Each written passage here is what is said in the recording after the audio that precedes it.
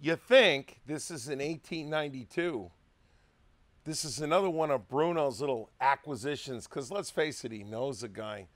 This thing appears to have been converted over for some kind of Argentine something or other into what we think is a 45 ACP lever gun. It's got some issues, one of which is an incredibly light trigger pull. So we're going to have to deal with that. And just see if this ooze coming out from underneath the forend is oozing all the way underneath. So let's dive in. This isn't going to be too deep. It's an 1892, but it's been converted to pistol caliber carbine. And let's go take a look at what's going on inside this thing. Convert it, do the things that we do here, and off we go. Well, this is something goofy. So this is a sling swivel that's held in with the cross bolt. Yeah, so already this is looking a little jank because that's asking a set of 440 threads to do a lot of work. All right, we'll just kind of see if we can't massage this out. It's a little bent, and I can't imagine why, because it's not a whole lot of screw, doing an awful lot of work. Oh, baby, that thing is bent. Okay, so we'll just keep, we're not even going to be able to turn it.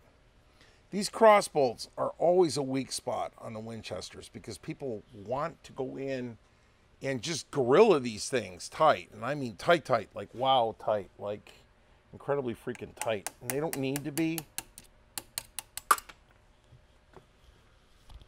So when they do that and the recoil forces start going, you wind up with a screw that looks like that. Yikes. Okay, yeah, okay, so that's Exhibit Alpha. Let's get the front end off this thing. It comes apart like most 92s. However, Bruno and I surmise there's like a little, there's an addition on the muzzle right here. And that's done because I'm telling you, it's 16¼ inches right to here from the front end of the bolt. So I don't know if back in 1915 when they built this thing or when it was modified, probably in the 50s, we don't know what we got. This is Mutt, unit of issue 1 each. Here, let me get a little smaller screwdriver for that. All right, I got away with that. Blade's too big. All right, so we'll just pop this off, take the front end off this thing. It's a 92. I mean, it's every Winchester you've ever taken apart. I honestly believe this was a much better effort, this 92, than the 94. The 94, it's almost like that got mailed in. Mechanically, I think this gun's a little bit better off here. Okay, I'm going to have to, or is that going to screw out, or is that going to lift out? That will lift out. All right. Well, we got a booby trap here, because this thing going to explode. All right. Let's see if we can come through here. Nope. Got to turn that off, too. Taking these things apart, everybody thinks I take a million of them apart. And I don't. They're all unique. They're all unique. They're all one of a kind. So when I'm doing this, I know you can't see through my hand. But the reason why I'm doing this is I'm trapping that spring. I'm just making sure that I keep my finger over the end of this thing. So if loosening this crossbolt tension on it decides to be the one thing that lets that cap go, I don't wind up wearing it. Okay, let's see here, right there. All right. So that's loose. So I should be able to just push this out very gently. There's that screw. And these threads are like, if they're 440, 448, there's something really small. So we've got that out, we've got this out. This tube should come out. Yeah, that comes off. We got to get this to rotate. There's a lot of rust up underneath that. Okay, winner, chicken dinner. Pulling the camera back a little bit now, we notice that we've got rust up underneath the stock line. Nothing out of the ordinary for what we're looking at here. But there's a lot of, oh yeah. Hold on a minute. So you can see this has been re-drilled in the past. This tube used to have a notch here, so I would bet from that spot, this tube started out like pointing that way. And when they did the addition and they moved the barrel bands around and they put this nose piece on, that they flipped the tube over and then recut the front end, because that, there's a lot of cutting going on there. And I've still got this kind of, oh yeah, and we look at the back end of that, we can see that's a little bit bent. That might have something to do with the fact that this gun doesn't feed, and why Bruno was able to pick it up for a freaking song. All right, in a 92, there's only one bolt holding the stock in. So we'll just pop this out, and there's lots of ooze. So when the gun came in here, the stock was doing this. And the problem with this is that when you shoot a gun, and I've said it before, this whole thing tries to go, the line of resistance is down here in my thumb, and the whole gun tries to fold up like that. And eventually what it'll do is it'll blow a scab off down here, it'll blow a scab off on the other side. You'll see that, and in fact, there are some cracks on the other side here in this stock that because it wasn't tight. So what we'll probably do, and we're not even going to show it, but I will probably like acroglass a thin piece of cardboard up underneath the tang, so it'll draw back down again. The tang bolt has not been shortened. You can tell because it's got that original Winchester Fire Blue on it. So we don't have to worry about that. Let's see what we're gonna find in here. Not bad. There's mold though. You see those white spots? That's mildew. We have to kill that, because if that gets up inside this bundle of soda straws we call it stock, it will absolutely dry rot this thing from the inside out. The other issues we're having here, let me get the glare off of it. Hold on a minute. Let me get the glare off it. Right there. So you can see where all that oil's been soaking in from the head. We have that same oil soak problem on this side. You can see that split line right there. It hasn't let go yet. But what's causing that, and it's because there's a thin wedge of wood right here. This is a very entirely savable stock, and we'll go after that. But that's not why we're in here. We're really in this gun because the trigger is unsafe. It'll actually bump off, and I don't even want to demonstrate that. So we'll keep going. All right, we've got to go into this access port right here. And that access screw. By the way, I may not have mentioned this, but the very first thing you do is you sweep the shop, because if you drop that little bad boy right there, you're not going to find it. So you got to sweep the floor before you work. It's nice to do it afterwards, but you got to sweep it before. Okay. So there's a pin that's going to line up inside that hole right there. And we will take a punch and just casually come in through this access port on the back side. Oh, smaller punch. There we go. Bruno's got his hand underneath there, and off it comes. And you heard it hit the floor, and you also heard the tension drop on it. So this is now separate from this. So now all we got to do now is just start popping screws, and the whole thing will drop out on us. And that's where we're going to go next here. Wow, man, that's light. All right, let me reset the camera. I got to get a different angle. So there's like a half moon cut out of this bad boy. There's like a half moon cut out of it right there. You go. Thank you. And then, so we take the lock screw out first, and this is just a pin. So you don't have to kill these things when you put them together and take them back apart again. You don't require enormous levels of torque. So that'll come in like that. That'll come out, and then this will release the finger lever, and then we can drag these guys down a little bit more and possibly get the bolt out. Yeah, I'm doing it in the wrong order. Just spare me. Okay, that's got to come down a little bit further there. Okay. Okay, that was the ejector got in the way. That's what happened there. Okay.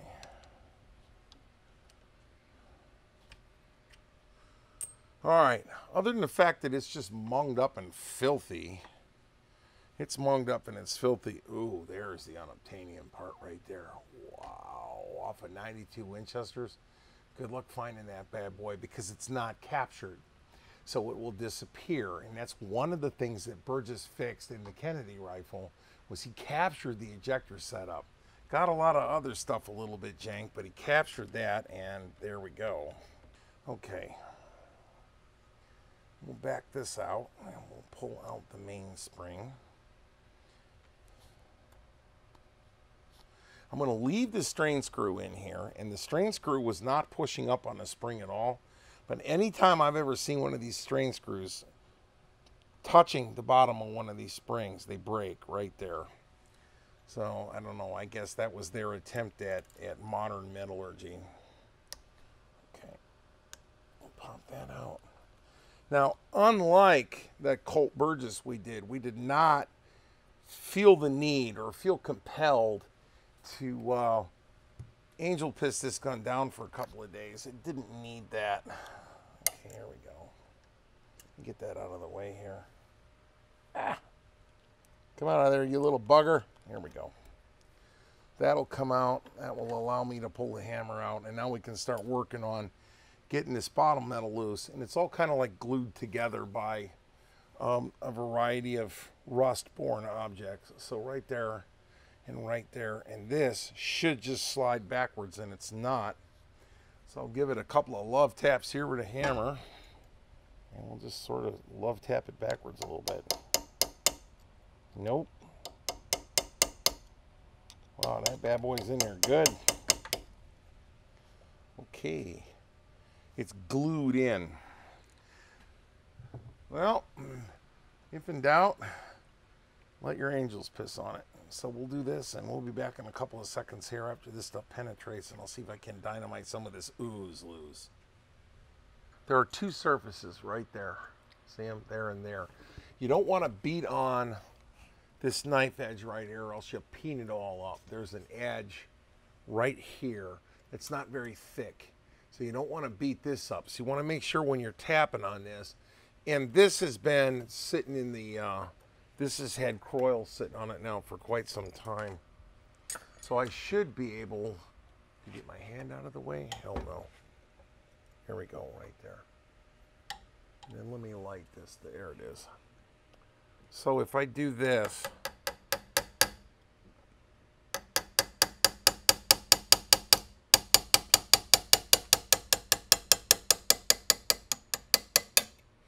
that took 45 minutes for the Croyle to soak through all that gack so we could drive this out. This should have just come out. We should have been able to just pull it out with our hands. But that's kind of where, that's the gack loading. We did all that without beating this up too bad. We didn't mark it up. We did peen that surface over just a little bit. I'll take care of that and push that back. And we did all that hate and discontent with a 2-ounce ball peen hammer. So I know they're technically made out of steel, but they're really not. Okay, hold on a minute here. Come on up right on the center there. All right, there we go. So this is the Santa Fe Provincial Police, and it says caliber 45, and then this is a Reformando, which would be, it's been changed. And that's what's written on the side of it. There's some other spurious writing on this thing right here. It says 45 long Colt. This gun is not in 45 long Colt. There is no conceivable world on which this thing is a 45 long Colt. But we've basically got it taken all the way apart here. If we look up inside, we can see that they've modified these are modified shell holders. I mean, in a 45 or a 4440, that cut is all the way back here where the front of the punch is, not up there. So both of these have been replaced to allow a much shorter cartridge to work, and it's only working with the front half of the lifter. It's not working with the back half. So we're going to go ahead and pop the lifter out. We'll get those other couple of screws out. There we go. And we'll take that out here after I'm done dropping all my tools.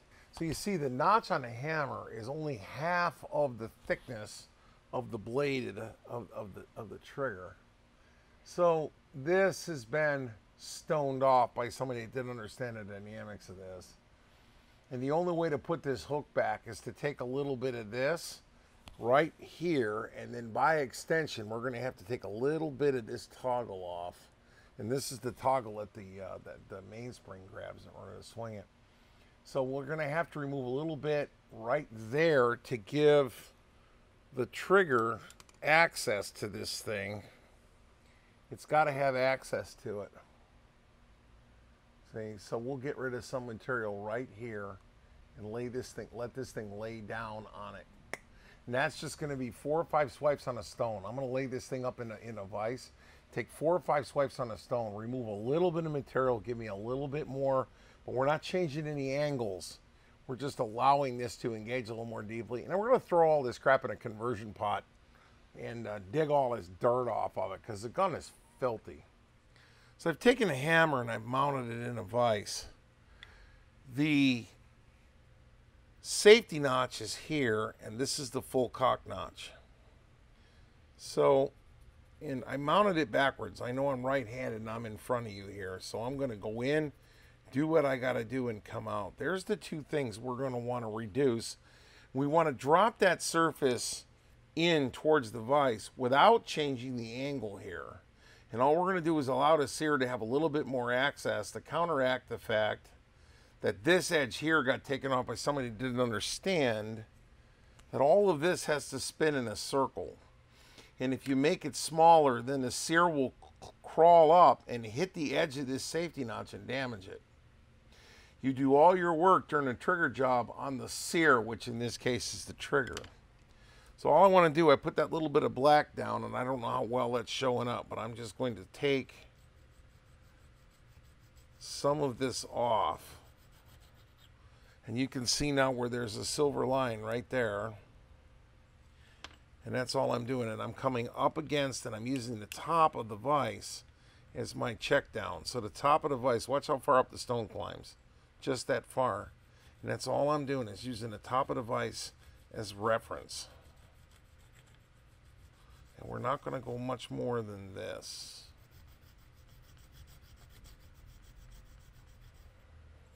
And there it is. So you can see now we've got 2 flat spots down here, and just that little bit of stoning, you're going to have to take my word for it.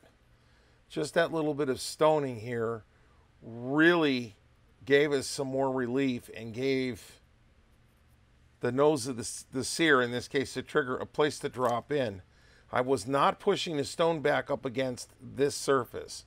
I was pushing down, so I dropped that down without messing with this.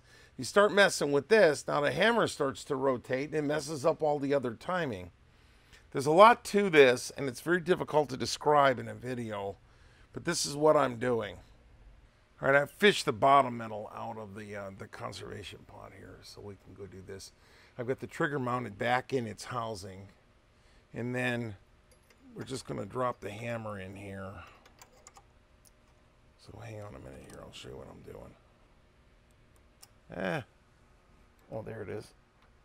Over there. Okay, so the hammer's in, and now I've got the screw that would ordinarily go through the receiver and hang on to it. But the important thing is cock, right? There we're at full cock, and I'm pulling up on it hard. I mean, watch this. I'm going to make the pad of my finger change colors. I'm pulling up on it hard, but it releases easily.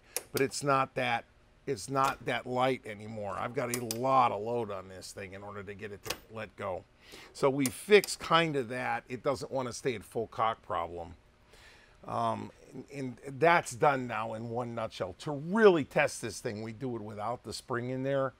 But in this particular case, this is fine, because I'm pulling on this way harder than a mainspring would push on it.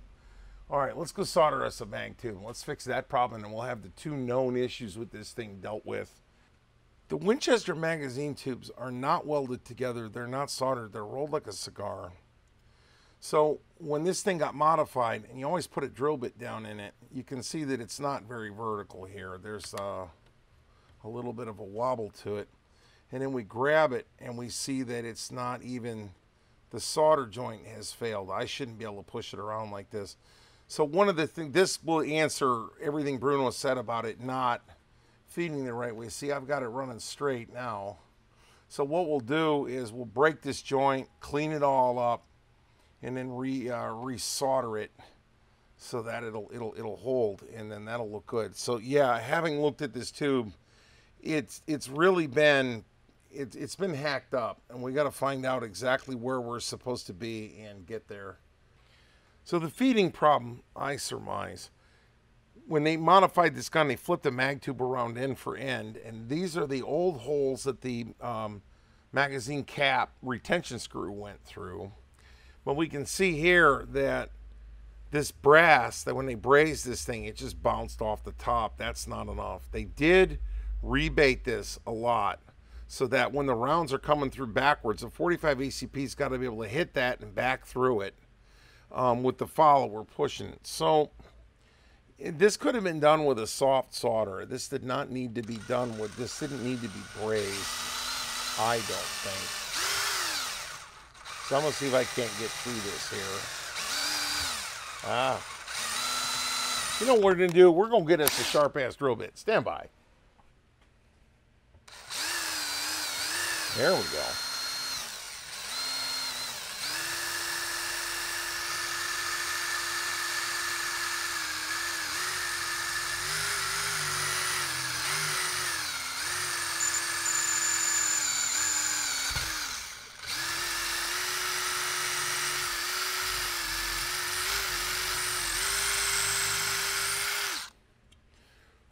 Walk down me a little bit, but it'll be all right.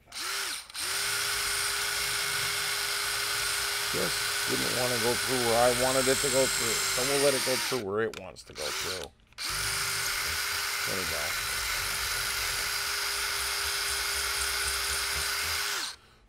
we go. All right. Now we'll take a file and just rough the inside of this tube up.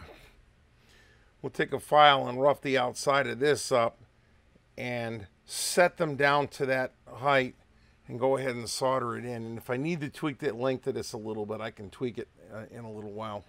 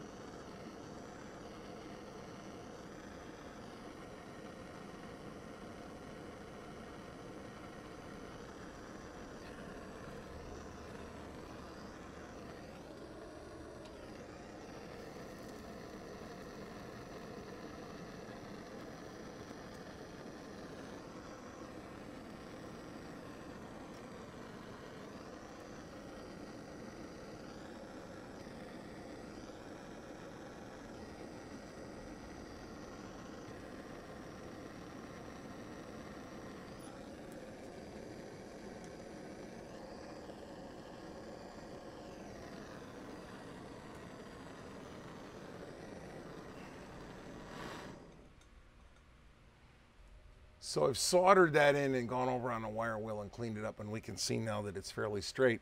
And there was a significant chamfer in there. So what we really need to know is whether or not a round will climb up that chamfer. And we'll do this a couple of times. Here's the follower. We'll stick the spring up in the end of this thing, and we will just, this is the worst case scenario, laying down like this, and we'll just shove, we'll shove this through, and that should just pop right out.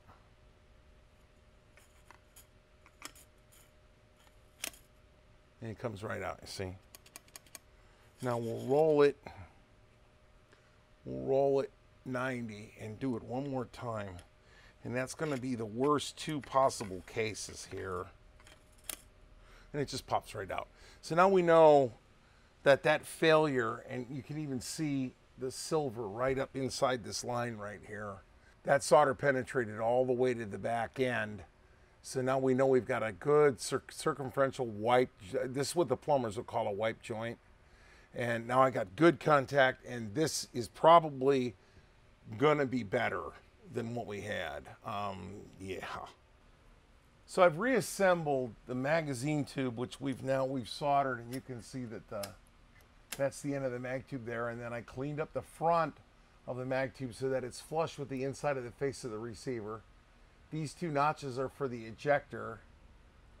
This is the one loading gate here, and that is spring loaded with the goofy little spring.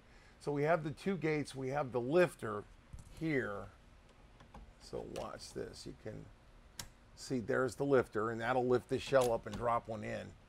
Now, the important thing here to note is with lever guns, you can actually have the hammer and the mainspring and the entire rear end out of this gun.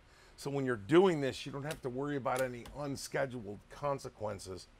Snap caps don't weigh nearly as much as live ammo. And while snap caps are really great for letting hammers down, they don't do function checks for the hood. So if you have the capacity to take the mainspring, hammer, and all of that mess out of it. So we're going to stick a couple of rounds in here. And the last round, you got to go all the way up inside. So now, when we pop this open, we wind up with a round right there. And then up in the thing it goes. And we didn't get an ejection sequence. And that seems to be one of the weaknesses of this, is that this is designed for a lot longer round. A 4440, or in this case a 3220, is a lot longer round. So you can hold this tension on it a lot longer until you flip it up in the air. I don't know if this is going to be an issue, but it appears to be one. So let's see here what we can come up with. We'll flick this out. Yeah, see, we are out of sequence, because the front of this, that round there, is supposed to be held in by the bottom of the loading gate.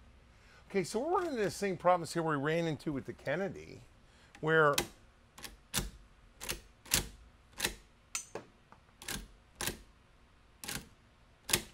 yeah, so I got a little bit more tweaking to do on this bad boy, but what we've eliminated from this equation is dirt, gack, mung, whichever, and now we're at the point where we're fighting the basic engineering of the gun. So the gun had some engineering issues that we've sort of been able to work through, a couple of them. It's important to note that this thing might not have worked in the first place. We don't know that. We don't know whether or not the engineering was right. This gun's been bounced from place to place, or they only really wanted it to work for one shot.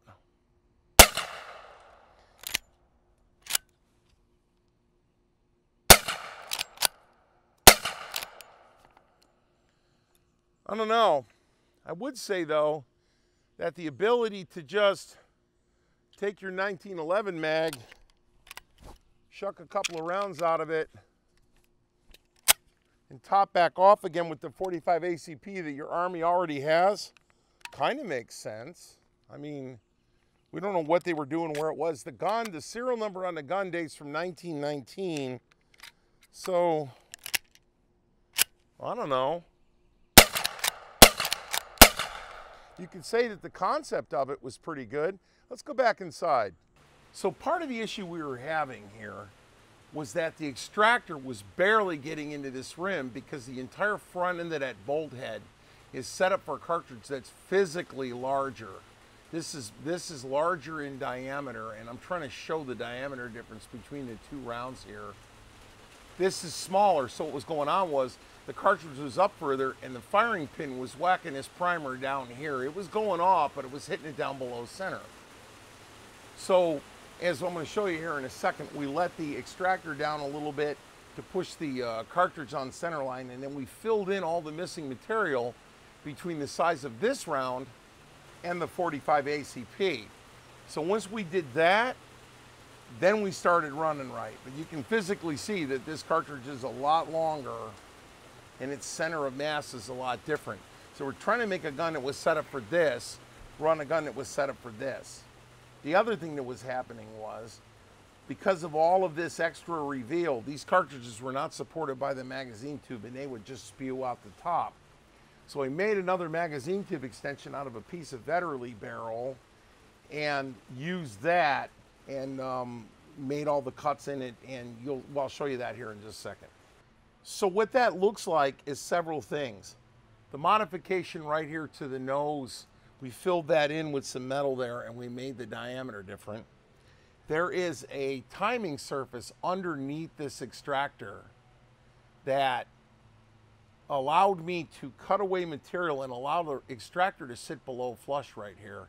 So when you put a cartridge up underneath the rim, put the rim up underneath the extractor here, the firing pinhole lines up exactly, and then we shim the bottom in here and it lines up exactly. All right, here you can see the extension that I put on the magazine tube. That's actually sticking in far enough that we had to cut this notch for the shell lifter, and then we had to cut another notch because when you stick a cartridge in here, it tries to run into this wall, and where it runs into the wall here, it was getting stuck.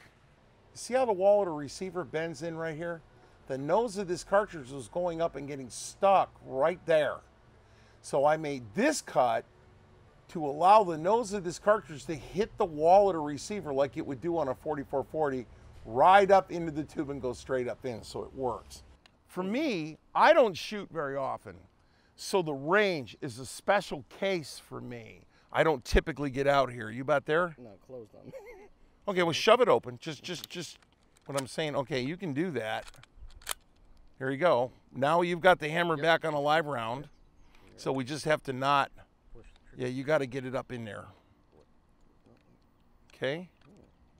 Maybe it's not liking that. Oh, it's already got another round in the. It's already got another round. So you're there for right now. Much. We'll do that. We'll do that for right now. Okay. So I'm going to fade back off camera here, and Bruno is going to run his Argentine modified 45 Ray Formando.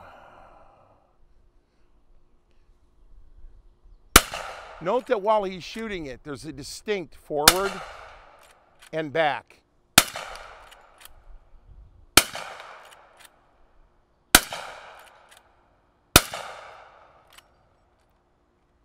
I think we're there.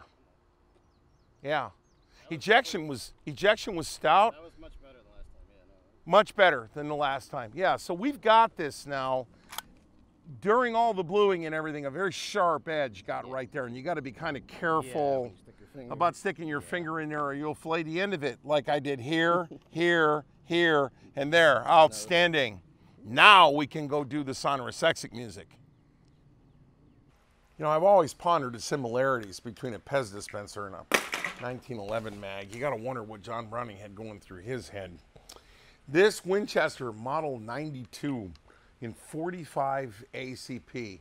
This is an interesting idea because, you know, a regular 92 is about that big, runs fewer rounds and throws less weight. Inside of about 50 yards, I think this thing would be a great idea if you had to tote a gun for a long time, need a lot of firepower. I'll sort through the engineering issues. I was talking before about the fact that I think there's a slightly worn feed mechanism in there because it must have worked because this thing has got some run hours on it. As always, guys, it's been a very, very distinct pleasure. And just remember that if you're going to be dumb, you got to be tough and do it on your own time.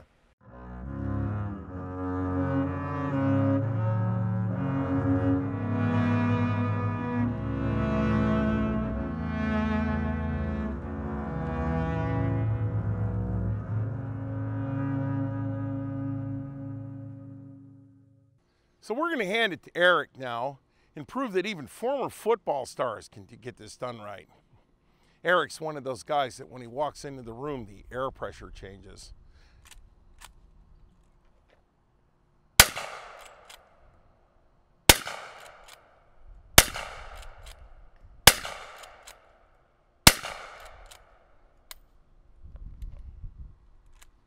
Clear.